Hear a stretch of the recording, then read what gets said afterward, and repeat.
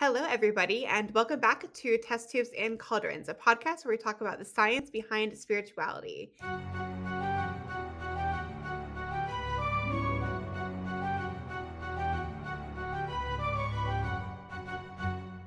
So, before we get into our new series that we're going to be starting today, I'm going to pass it off to Hanny to do our What Happened on This Day.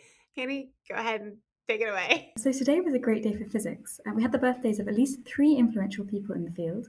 The first was Svetlana Yevgeneva-Savitskaya in 1948. Svetlana is a Russian cosmonaut and aerospace engineer who was the first woman to walk in space in 1984. She was also the first woman to make 2 trips into space, both to the Salyut 7 space station. Earlier in her life, she'd been an aviator, set 18 women's world records, and won a World Aerobatics Championship in 1970. From 1976, she was a test pilot and joined the Russian space program in 1980. I think the theme of this episode is going to be overachievers, just as a spoiler. There were also 2 other important physicists born on this day. This included Sir Roger Penrose in 1931, whose mathematical contributions to the field of physics helped us to understand black holes. And finally, it was the birthday of Ernest Orlando Lawrence in 1901, a physicist awarded the 1939 Nobel Prize for his invention of the cyclotron. These devices, such as those seen at CERN, collide particles at extremely high speeds and help us to understand the fundamental properties of matter. So, we are going to be starting a new series today called Occultist and Scientists. And basically, the premise of this series is looking back through history at people who have had a big influence on both the scientific and occult communities. And we mentioned in a couple episodes ago, I don't recall which one specifically it was in, a man by the name of Emanuel Swedenborg and how he had a large impact on, I think it was our psychics and paranormal episode, the development of the idea behind spiritual healing and also interaction with angels and the divine. And so we decided to do a deeper dive into Swedenborg for this episode. And wow, we have found a lot. We hope you find it as enjoyable as we have in terms of researching it. So let's maybe get into who Emanuel Swedenborg was. Also, it was our Psychics and Paranormal episode, which I believe was episode 18. So that's the one that we mentioned Swedenborg in. All right, strap in, folks. Okay, here's a brief overview of Emanuel Swedenborg. So Emanuel Swedenborg was born in Stockholm, Sweden. I know his name is very convenient. In 1688, and he lived until 1772. So he lived a fairly long time, and he died in London, England. He lived during the height of the Enlightenment, which would strongly reflect his life works, how he would react against Enlightenment or would later influence later movements. His father, Jesper Swedenborg, was an influential pastor in the Lutheran Church, and many of his views would later influence his son as well. Swedenborg really was a jack of all trades and a master of quite a few of them. He was a well-traveled and well-read individual. Many scientists, philosophers, occultists, and writers in years to come would all cite Swedenborg as their influence. Here's a short but notable list of figures: Carl Jung, Sir Arthur Conan Doyle, Ralph Waldo Emerson, Balzac, Dostoevsky, Charles Baudelaire, the Grand Master of Freemasonry in Sweden, Kant, Margaret Fuller, W.B. Yeats, Helen Keller, and more. His life's mission was to seek out and understand the spiritual world by examining the physical. As we mentioned in our Psychics episode, Swedenborg actually coined the term correspondence in an effort to reconcile this connection, but we'll talk about correspondences later. Yeah, so Swedenborg initially actually started off as a scientist. That was really where he began his career. For much of his life, he was a scientist and inventor. While he seemed particularly interested in physics and engineering, there was really no area of science that went unexamined by him. And these included, like I said, physics and engineering, botany, geology, zoology, geometry, chemistry, astronomy, anatomy, metallurgy, and many more. And his scientific quest was always underpinned by his desire to understand the divine and how it lived and breathed in us. And this caused him to voraciously really study anatomy and map out one of the first understandings of the nervous system and the proto-neuron theory, and also just the brain and the many different components. And he also had a surprising presentient idea of the function of the pituitary gland. So I'm going to quote something that he wrote, or that was written, by the Swedenborg Foundation. He described the blood as containing a fine substance called a spirituous fluid, which he theorized contained the power of the soul. And he also extended his theories on the formation of matter to human beings, arguing that every aspect of our development and our being is determined by the soul, that is, by power flowing into us from the infinite. Swedenborg also argued that the seat of the soul was in the brain, and specifically in the cerebral cortex. And I found it very interesting that Swedenborg also described many modern scientific theories long before their discovery by current scientists. And actually, in the first volume of his Philosophical and Logical Works, Swedenborg described his philosophy of nature, and he posited that matter consists of particles that are indefinitely divisible and in constant vortical or spinning motion, which I thought was crazy because we now know that electrons have either a positive or a negative spin. And this was nearly a century before the discovery of the atom by Dalton, who then proposed his atomic theory. And even further from that, actually, he continued stating that these particles were themselves formed of smaller particles in motion. And you could either consider this to be quarks or even think about it on like a larger scale. Larger, it's still a small scale, but a larger scale being the atom kind of as the whole part, and then if you break it down into smaller parts being the neutron, the proton, and the electron. That was wild. It was so long before Dalton's proposed theory of the atom that Swedenborg is over here just like figuring out electron spin. What do people like? What do you both think about the whole idea of the blood containing this like spirituous fluid or the power of the soul? I don't know. I feel like that has some grounding in historical religions, as well as it was a huge influence, I think, on later philosophical and theological ideas, as we'll see. Definitely very interesting. He really went hard when he was looking at anatomy. I mean, that was one of the reasons why he studied anatomy, and sort of I mapped out like the nervous system was because he wanted to understand the soul. I mean, it makes sense. I mean, blood is one of the many reasons that we're alive, and it goes through pretty much all parts of our body, and it also runs through every animal. Yeah, it reminds me a lot kind of the idea of like the alchemical fire being something that like is what gives life. This idea of the spirituous fluid, obviously a little bit different, one being more in an alchemical sense, this one being a little bit less so, but still kind of the same commonality between those two concepts applies here. Yeah, I didn't get a chance to look too much into his works into metallurgy. Important to note, he was like one of the royal mine assessors, because like Sweden was a huge mining country at that time, and so that's why metallurgy was important to him. And I didn't get quite to look into too much, but there seemed to be a little bit of connection between his beliefs and like metallurgy and some early like alchemy. Yeah, quite a lot actually. I did look into it because I saw that it was connected to alchemy. Yeah, I had a feeling. I was like, I feel like Astro will like this. Yeah, so I did look into it, and yeah, Swedenborg, he dived a lot into metallurgy, and again, trying to connect that like with the divine and the different minerals that were being dug up. And that's where we get a lot of our mineral correspondences from, is actually from Swedenborg's initial works with metallurgy, and then later taking some of that and then changing it into like using alchemical terms. So yeah, he definitely pioneered some of like the classical metallurgic terms and stuff that you see in alchemy. So he also ran in the academic circles of several very influential scientists, such as Sir Isaac Newton. He was a notable theoretical inventor, coming up with sketches for things like a machine with whose aid a man could rise into the air and travel aloft, wonder what that could be, a kind of boat in which one could travel underwater and wherever one wanted, and a universal musical instrument by the aid of which the most unskilled in music can play on all kinds of harmonies that are found in the score, which is incredibly prescient. He also established Sweden's first scientific journal, which he called Daedalus Hyperboreus, which is quite neat. So these are incredibly prescient ideas, but he did also take a kind of sharp left turn into spirituality. He referred to himself as a spiritual fisherman, someone who investigates and teaches natural truths, and afterwards spiritual truth rationally. After this, several mystical experiences happened.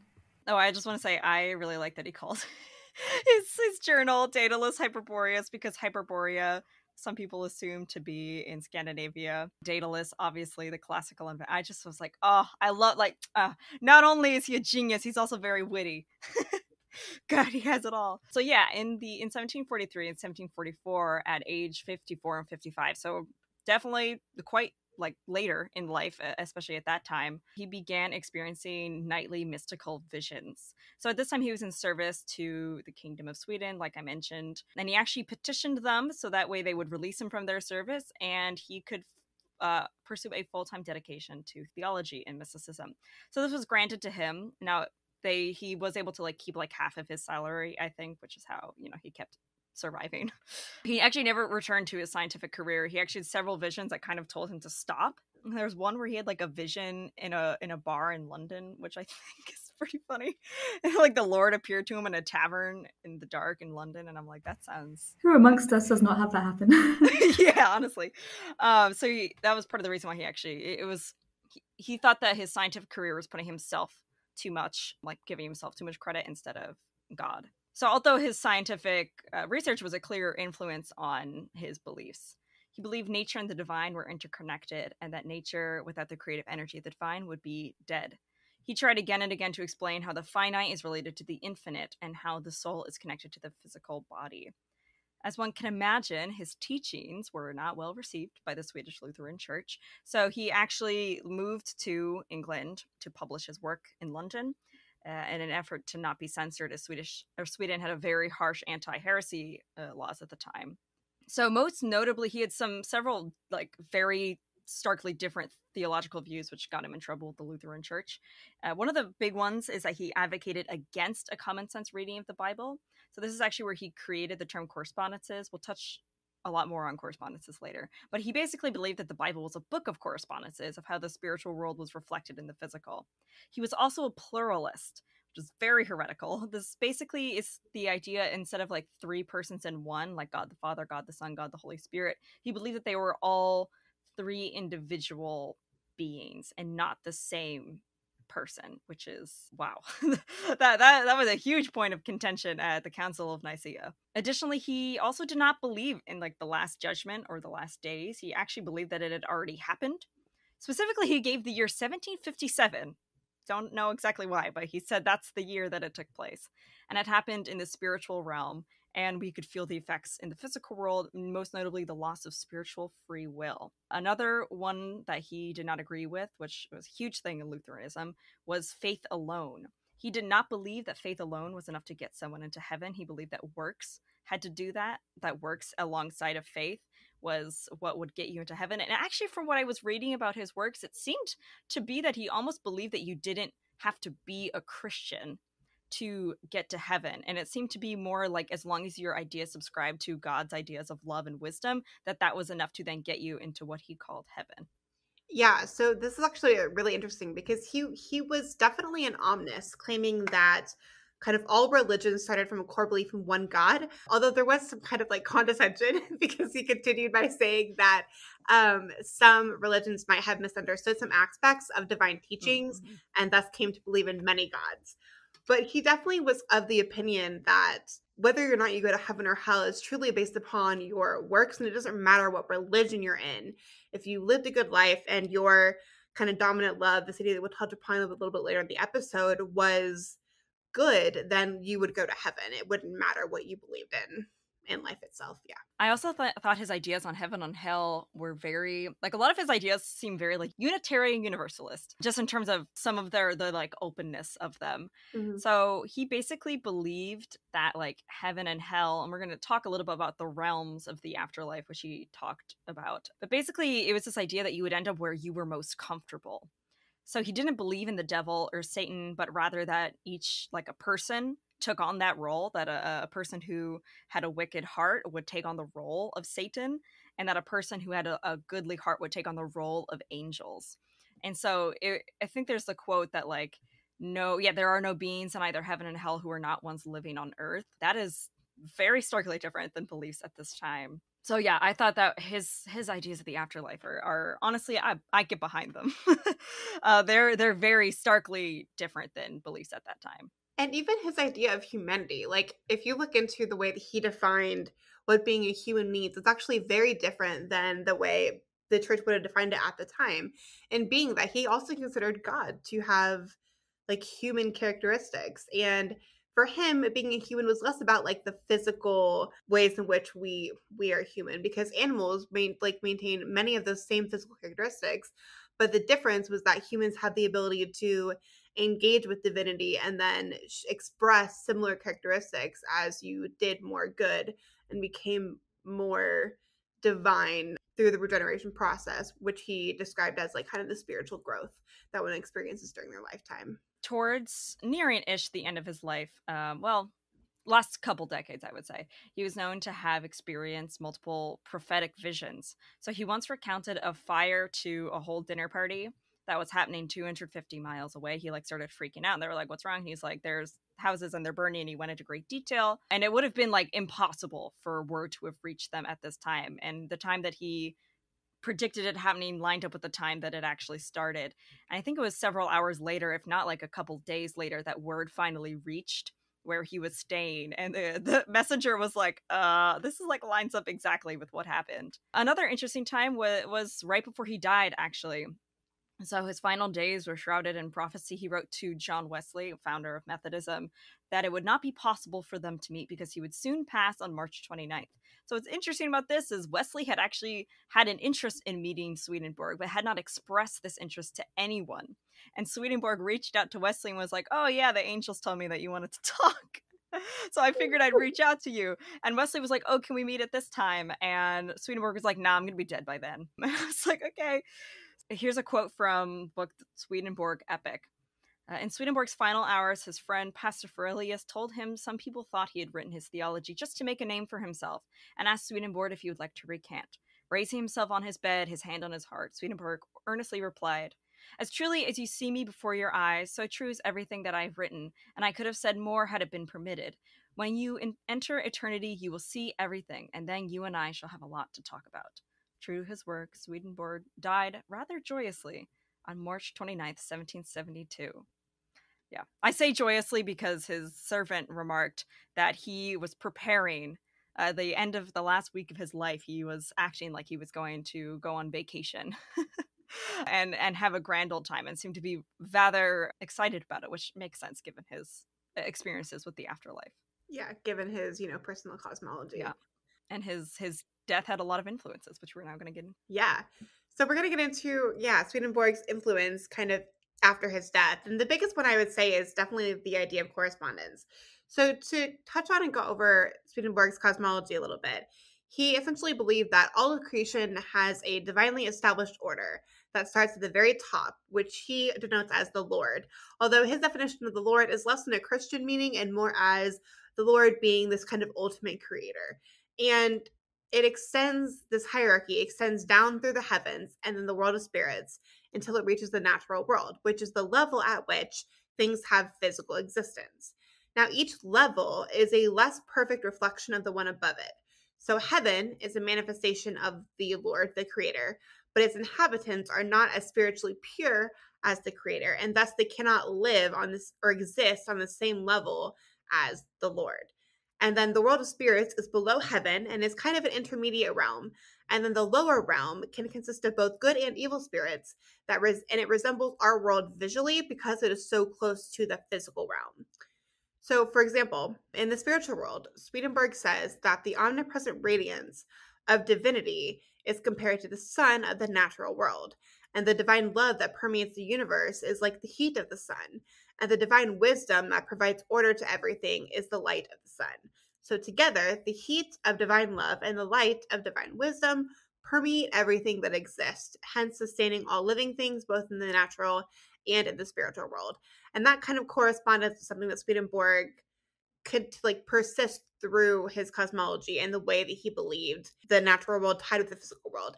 It's also the way he told people to read the scriptures. It was more on this correspondence-based level and less as a literal book. In fact, the story of Genesis I recall reading, he said it was less about creation and more about showing people how to start, so showing people the process of regeneration, essentially. So starting from this child and then growing and reaching this divine level where you would essentially land yourself in heaven or at one with the Lord or the divine being. The most important correspondences of Swedenborg were the star, gold, frankincense, and myrrh. Does that sound familiar to any Bible story? So the star represented knowledge from heaven, and gold to the celestial goodness, frankincense to spiritual goodness, and then myrrh to natural goodness. According to Swedenborg, these components were the basis for all worship and following correspondences.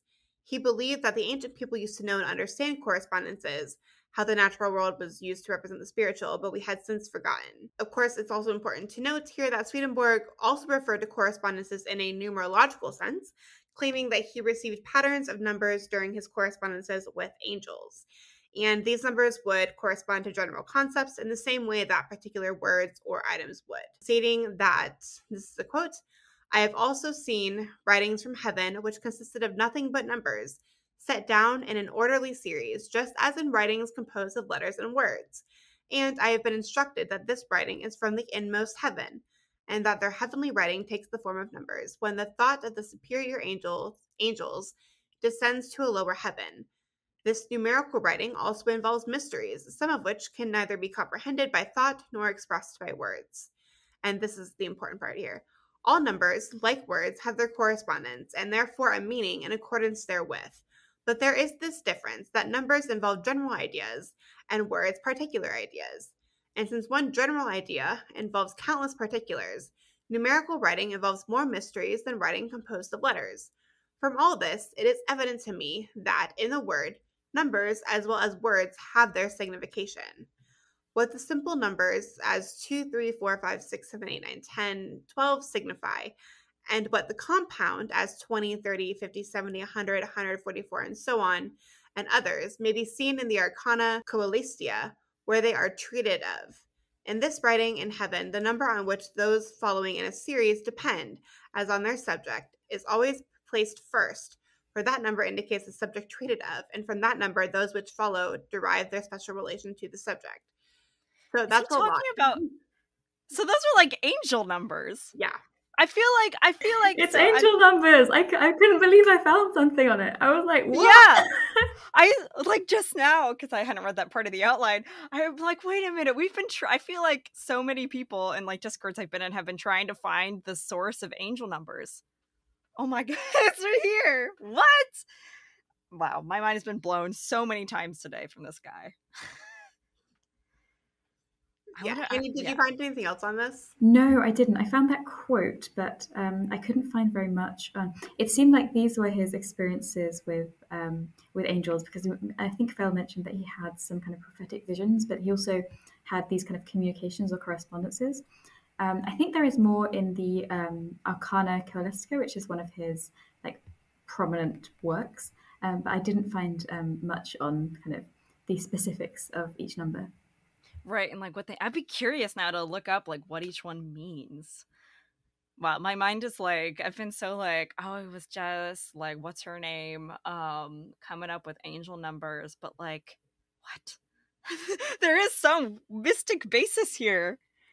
Wow. I'd be really curious to know kind of what he, like the difference that he sees between the singular and also the compound, and like how complex the compound numbers, like how that impacts the message that is like trying to be given throughout that. Definitely, I'm gonna look into this book a little bit more, because I'm really curious to see kind of what exactly he means there and how he would expand upon that. So we did look into his influence on energy work and energy healing. Fel, I think, looked into it a little bit more than me. But this is interesting, obviously, because energy healing, I think, is often referred to as one of these kind of new age things, whereas maybe there's a little bit more mystic basis to it than that. So while Swedenborg himself never advocated for spiritual and energy healing, prominent spiritualist Andrew Jackson Davis claimed to have been visited by Swedenborg himself, who he claimed taught him the act of spiritual healing. Davis then taught this to other spiritualists, and many Swedenborgians considered themselves homeopaths and mental healers. They took Swedenborg's idea of the interconnectedness of the spiritual and physical to a very literal level. So, although I didn't find very many direct writings from Swedenborg himself on this, I did find quite a few quotes from Davis's Harmonial Philosophy, which kind of explain this connection, and I think they provide a sort of historical basis for this idea of energy healing. So Davis very much believed in the material nature of spirits. So this kind of goes some way to explaining his belief in spirit and energy healing, because he believed that these material forces could be harnessed to promote health. For example, he believed that the spirit as well as the body heals each defective structure. All effort to restore equilibrium is made by the soul principle with due regard to the law of periodical changes, and the true treatment for the healing of all diseased parts of organs will be governed by the kind, period, and degree of effort which the soul is putting forth in the physical economy. So this entire text is kind of referring to one's works and deeds. As kind of Astra mentioned earlier, there's this idea of getting closer to the divine by performing good deeds and being a good person. And this was kind of seen as a way to promote health. And there are also some interesting ideas in there about the actual, the nature of the body. So this is, again, it's Davis, not Swedenborg. But he said, the food we eat, the air we breathe, the water we drink contains more or less of the gross kinds of magnetism and electricity, but they are refined and supplemented by entering the batteries of the human body. What was mineral electricity and terrestrial magnetism yesterday may by this process tomorrow constitute a part of our thinking principle. In perfect health, the serous and mucous membranes constantly generate positive and negative forces. So I guess there is a little bit of chemistry to this, but it's deeply connected to his idea of spiritual healing. And I think it's interesting because I think that this can be connected quite a lot now to the sort of more new age ideas we have about, well, not we have, but that particular community has about energy healing, how it actually works on a physical level. Phil, what did you find in regards to this? It was mostly talking about Andrew Jackson Davis. Basically, Swedenborg himself never really wrote about energy healing, but a lot of people who were energy healers were highly influenced by Swedenborg. In fact, oh my God, what's her name? I always delete it from my brain. The woman who founded Christian Science, she doesn't serve. Her name said she was many think that she was actually like a Swedenborgian and was heavily influenced by his ideas. I think a lot of people drew conclusions about energy healing with Swedenborg's works because he was so like, this is like the body and the mind and the spirit are all connected, and so people kind of took it to the next step, which was that could heal the body with the mind, although Swedenborg, to my knowledge, never actually advocated for any of that. I do recall reading something that Swedenborg kind of coined this idea of like oscillations and vibrations in the brain as being the means of which communication occurred between neurons. And that could definitely have been a foundation for the idea of like vibrations being kind of this part of like energetic spiritual healing, and that you have these like good and low vibrations. Actually, thinking about it, this idea of good, like high and low vibrations, or like good deeds leading to like higher vibrations and like bad deeds leading to lower vibrations. I definitely see a connection to be made there with that kind of thinking, and clearly with like spiritual healing. It wouldn't surprise me if that idea of oscillations being the way that we communicate within our brains kind of made a connection there as well. But also, like, that's him basically summarizing brainwaves like a century Yeah. before we even had any idea of neural anatomy. That is Mm-hmm. incredible stuff. All right, so let's talk about angels and the structure of heaven. It's all very fascinating stuff. I had a great time researching this. So Swedenborg asserts in many places that, like I mentioned earlier, God is not only human, but uniquely and definitively so. Thus, he rejects the commonly held notion of a divine being who lives in heaven and is separated from humanity. And because of this, he asserts that angels were once a human being living on earth, and that all people on earth have the potential to be angels, regardless of where they're from or what they practice, like you mentioned earlier. And if we don't end up in heaven, in heaven as angels, it's because of the choices that we make in life. So then, contrary to that, demons or evil spirits were people who are so immersed in physical pleasures or bound up in their own ego that they refuse to let them go and reach this kind of higher level by doing good works. A quote that I want to read here that explains this really well is that on the grounds of all my experience, which has lasted for several years now, I can say with full confidence that in their form, angels are completely human.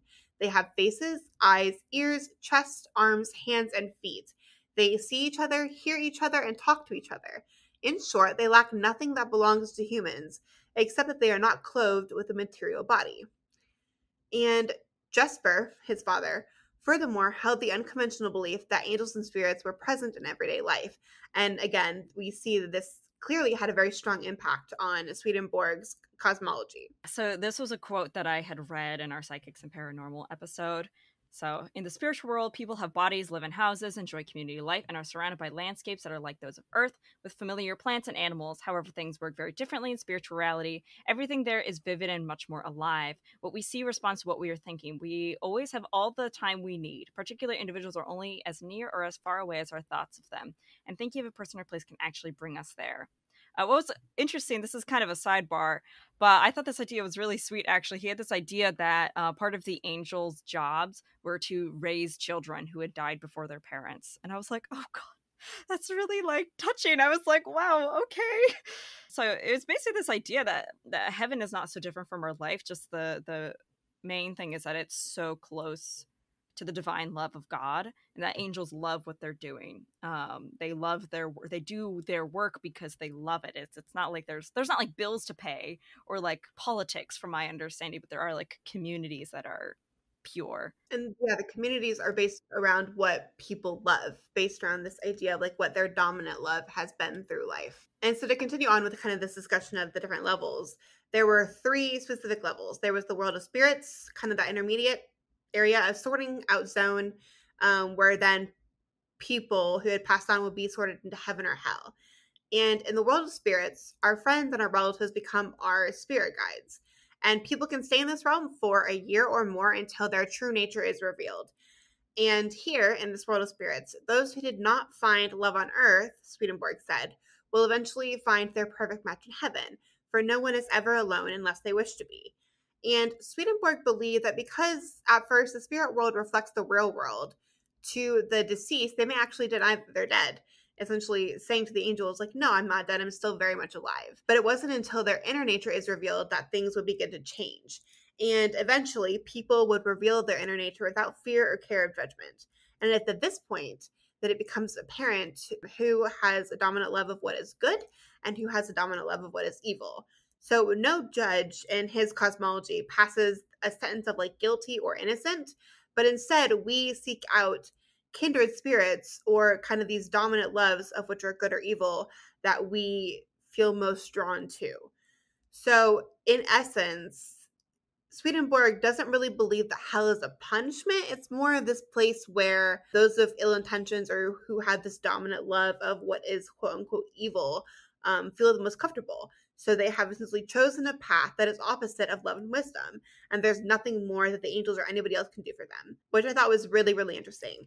And to continue touching upon this idea of kind of this true will and dominant love here, he had a surprisingly similar idea to the concept of kind of this the idea of true will, like we hear it described often within the occult community and even in like new religious movements and also in like Thelema.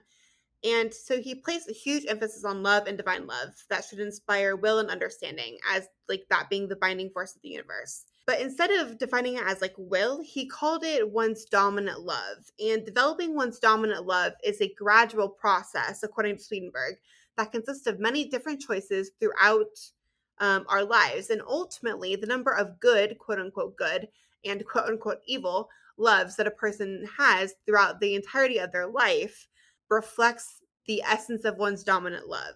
And then this also plays a part, as I was mentioning earlier, on where a person ends up in the spiritual realms. If one's dominant love is that of material wealth or pleasure, then they'll go to hell, a place where they feel most comfortable because those are the things that are most important.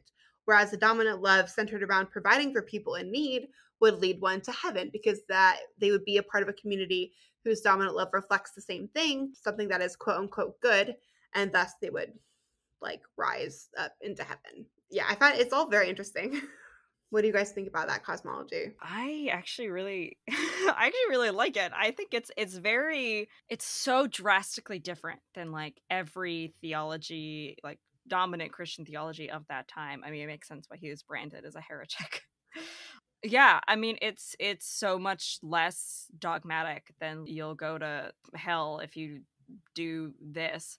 And it's also very pointed in a way because it's kind of a critique, I think, in some ways of like church fathers who might not have been walking the way that they preach and like was just like, just because you're a Christian doesn't mean you're gonna go to heaven. Oh yeah, like I vibe with that because you know how many politicians there are, they're like, I'm a Christian.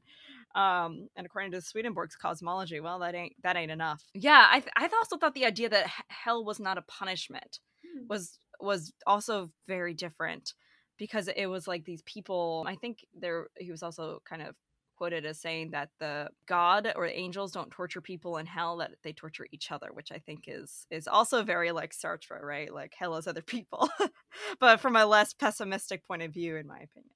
He made it very relatable in the sense that like angels and demons are people whose desires simply differed. And I think that was a very different perspective than many people had at the time. And I also like that there was no kind of demonization of like, I mean, there kind of is because there's like good and evil, fine, but like generally compared to how what most organized religions, preaches good and evil in this idea of heaven and hell, it's definitely much less judgmental.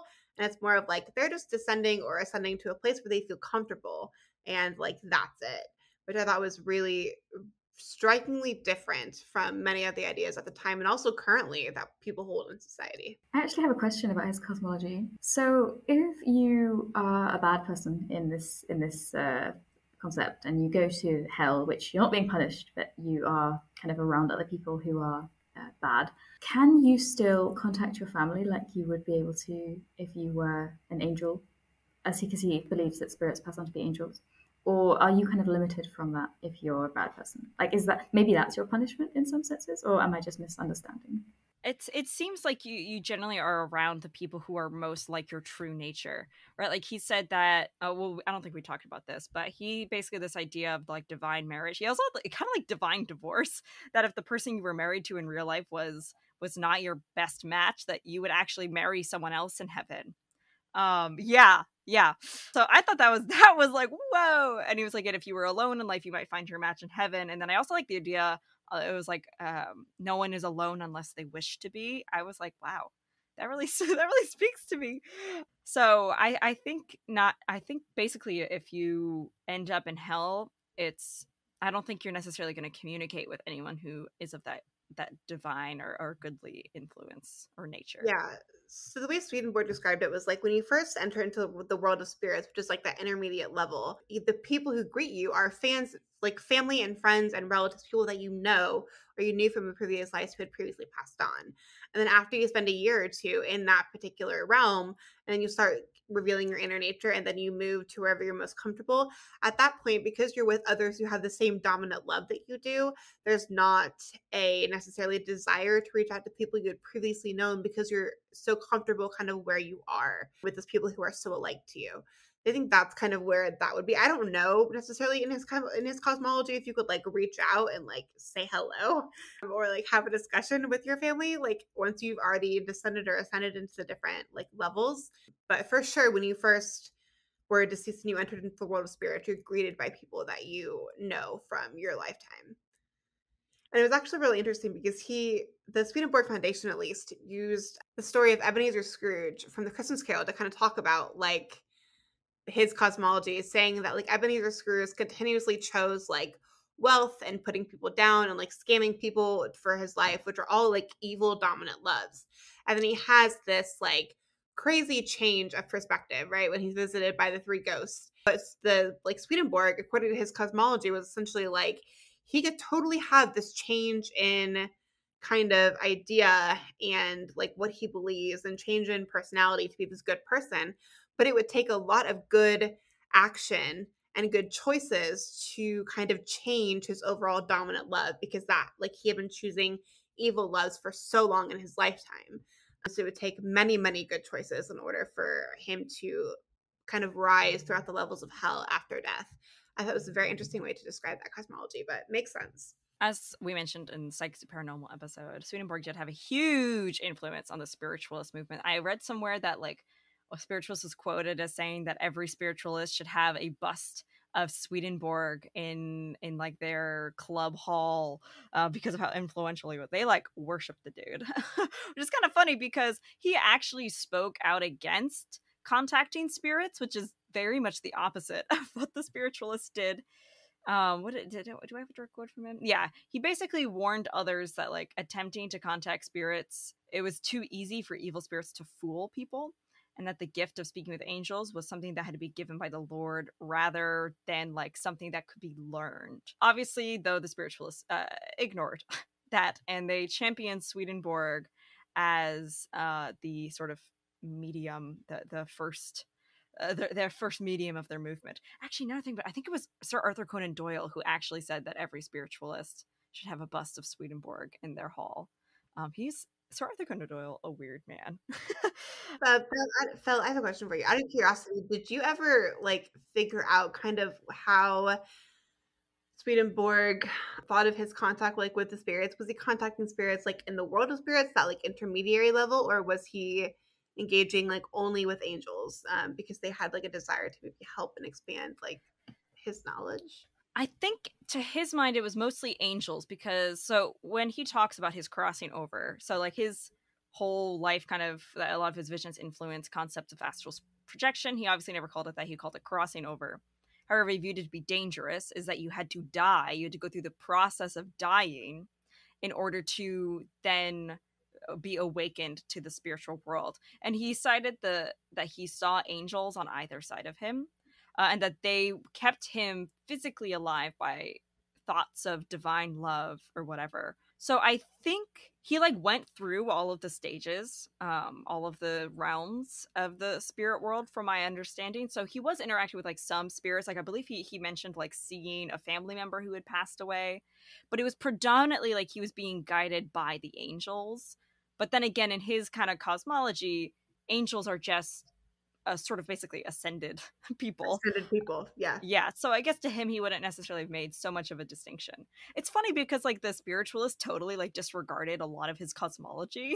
Even though they were, like, obsessed with him, they disregarded a lot of his... yeah, they just disregarded, like, a lot of those ideas and just, like, contacted that first spirit world, which I think is kind of interesting. Swedenborg had, like, a really unparalleled influence on not only the spiritualists, but on Christian mysticism and also Western occultism. He influenced a lot of Freemasonry, which I found very interesting.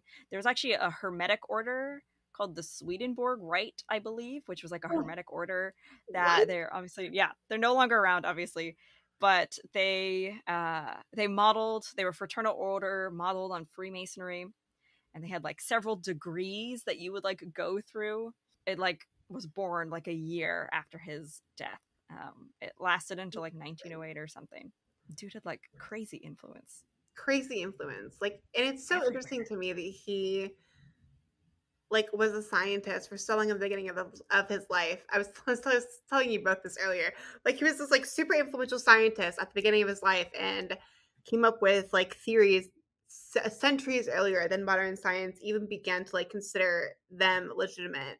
And then in his 50s, he just like there was this massive change and this like spiritual awakening, and he just decides to like throw everything away from the science and is like, I'm just gonna go full on like theologian. I was just like, oh my God, like that's wild. It's crazy how drastic that change was, but also how influential he was in both areas. Like he was obviously super influential as like a theologian, and I suppose you could say a mystic, but he was also just as influential as a scientist. Freaking Prodigy. Any other last thoughts? Yeah, God, why did we never hear about this man? I feel like the more I dove into him, the more I was like, God, I gotta read more. I gotta know more. Like, I feel like there's just so much about Swedenborg. Like the angel numbers, that blew my mind. Yeah. I think a lot of it probably came from the fact that like at the time that he proposed a lot of this, it was so heretical. Like Yeah. just not even like worth considering, and so it was just kind of pushed aside as this like bullshit or these teachings that were just so antithetical that like why would you even give them any kind of credence. And even in regards to many of his scientific theories at the time, they weren't given enough credence, and then later we're like, he actually like knew what he was talking about. And yeah, Right. Like I was reading that his early works, his early theological works, were published anonymously, and that it wasn't until much, much later in his life that his name was even attached to them. And some of his works, like some of his scientific works, were like lost until like the 19th century or mid 19th century when they rediscovered them and were like, oh, this is Swedenborg stuff. And then they were able to trace it back to him. So I think that's part of it too, is that there was some anonymity, yeah, whatever, anonymity. and whatever, that like he kind of, because he was so heretical, like he kind of didn't, like it seemed like he was very much like a household name amongst the people who knew him, but he was still shrouded in mystery, just like his life. And see, like he never founded any churches. He didn't seem to be like an egotistical figure really at all. He'd never founded any churches, never had a desire to found any churches, never married, just kind of wrote and just did, and he preached charity and like lived a very frugal life. He was a vegetarian too. Maybe Yeah. he married in heaven and now he's like super happy. Yeah, I hope so. He seems like a great guy. yeah, married to his work, married to mysticism. But yeah, and he was a vegetarian and preached a lot of aspects of charity and poverty, like religious poverty. So yeah, I think in some ways he didn't necessarily want to be well known. One thing to mention as well is because he published his work so many years ago, you can find the Arcana Celestica, Heaven and Hell. You can find loads of his published work online for free. So if you're interested in learning a little bit more about his cosmology and his influence on the occult and on science, then you can do so quite easily. There's loads of stuff there, like way more than I could read, which is sad because it was fun reading. I'll link that in the episode description so it'll be easy for you to access. And I think, the Swedenborg Foundation has like their notes on him all for free because they're just like, they love the guy. They're like, I don't care. Download these PDFs, please. Like, I was looking at it, I was like, wow, they have all their books for free. They're like, yeah, take them. You can read a lot about him and his cosmology. It's fascinating stuff. I really encourage everybody to read it. I certainly have a couple of his things on my reading list now. All right. I think that's it. We're going to be called Test Tubes in Swedenborg now. There you go. Test Tubes in Swedenborg. Official name change, everybody. It's no longer TTAC and it's now TTAS. No. Yeah. All right. Well, we'll call over this episode. Thank you for listening, everybody, and for hanging in there as we dive into the incredible world of Emanuel Swedenborg. And we will see you next week. Have a great day, everyone.